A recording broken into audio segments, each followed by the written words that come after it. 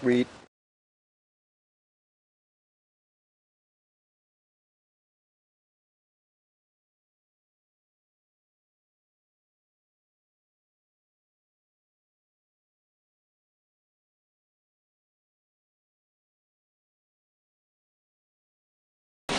Entire front end's out of the car because I had to make that.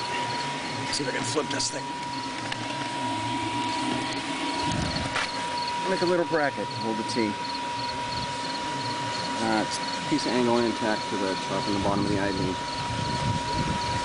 Yeah. I gotta get it back in now. That's a lot of fun, especially when you're holding a camera.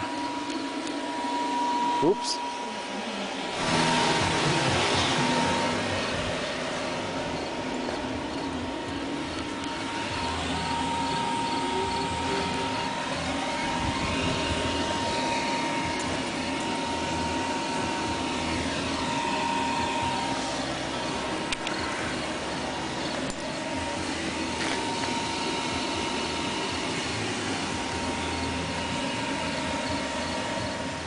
The plugs are in.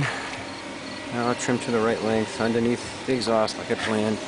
The front brake line is finally permanent. And I had to pull the whole front suspension out to make a bracket to go under there.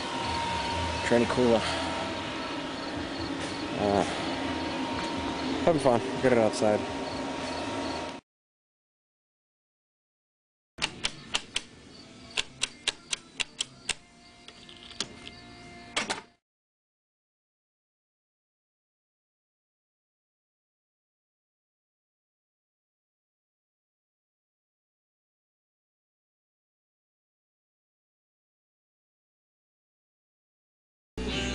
This was scrap I found on the floor.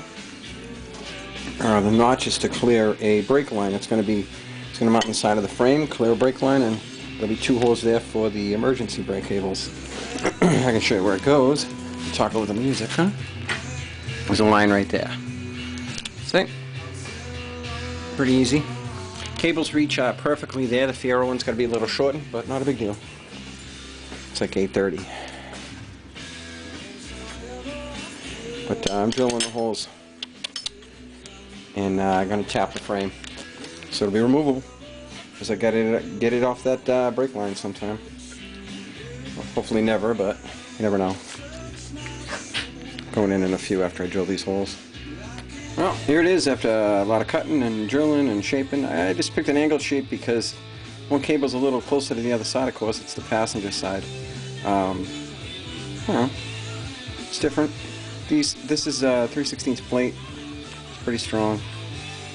It was already bent. It was some kind of bracket. I don't know what the hell it went to, but I ground the notch and started drilling holes, and there you go. You just got to put the holes in the frame and paint it green. Good to go. Just got to make the other end.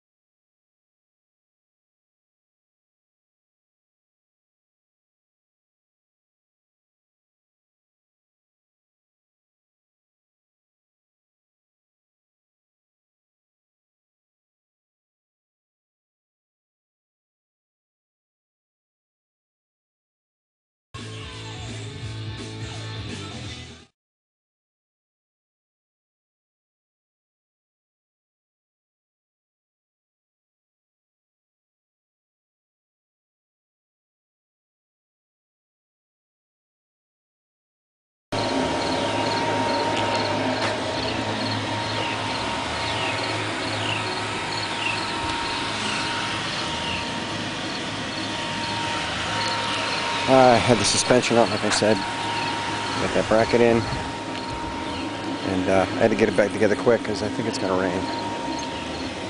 But it's time to go in. Have a good night.